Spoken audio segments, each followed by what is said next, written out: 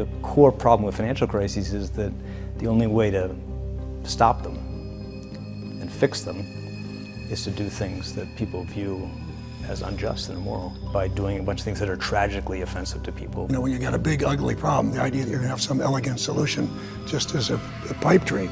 So you're trading off doing something that's really unattractive versus doing nothing at all, which may be worse. Do you think another crisis like 2008 could happen again? There's a set of rules. Then the industry innovates. And they come up with things that aren't covered by the rules. So you have to have new rules. And you have new rules and they work for a while, but then people find a way around it. So the next crisis will come when there's another innovation that gets around these rules. These crises are going to happen again. And again, I think that's one thing that you learn when you go through that. The same crisis is almost certainly not going to happen. Something else will, but not the same. I don't know any banker who can look at themselves today and say, you know, we didn't make mistakes.